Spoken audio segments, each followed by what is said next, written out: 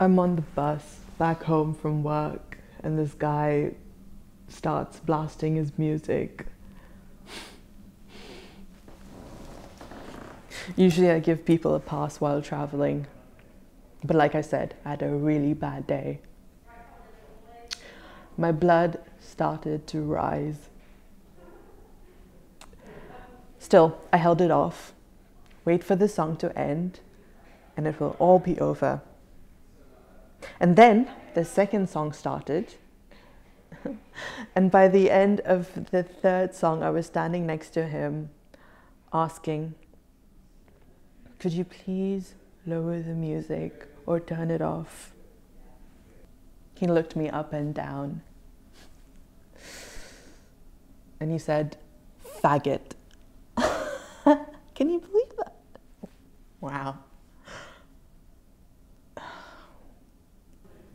Well, my temper hasn't been my strong suit, especially when my heart is pounding through my chest.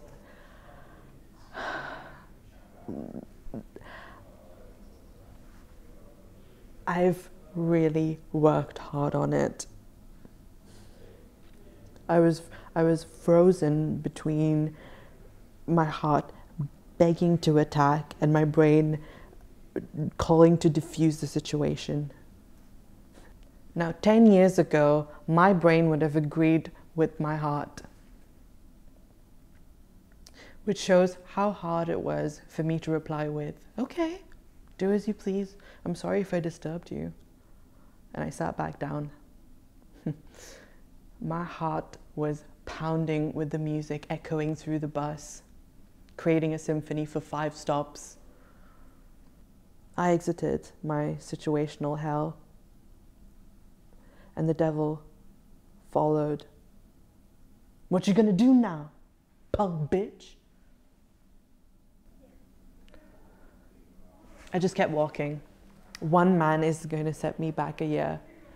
Not when I've worked so hard. Yo, faggot, bitch, what you gonna do now, bitch? I'm sorry, I really am. But my heart won. The old Michael was back. I'm so happy to see you here, my friend. He looked at me and he said, oh yeah? Why is that? And I said, because now we get to play. He said, play? Play what? You crazy, yo? And I walked towards him and I said, play your music. Play it. Play your music. Let's listen together. What? He said, play it. Play it, play it. I said. This guy looked at me and turned red all over. And he started backpedaling, and I continued, you want this?